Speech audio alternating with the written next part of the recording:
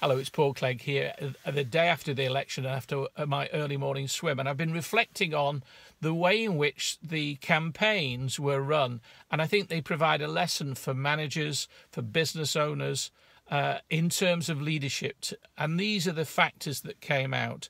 First of all, if you're going to lead and move people, you need to be able to share a vision of what could be, and that's where Corbyn did that very well, as Trump did that very well in terms of the future. Secondly, you've got to be absolutely certain that the direction you're headed in is the right one. Corbyn did that. May, I'm afraid, didn't do that. And finally, you've got to relate to people in a human way. If you're going to move people's emotions, you've got to be able to look at them, smile, engage with them.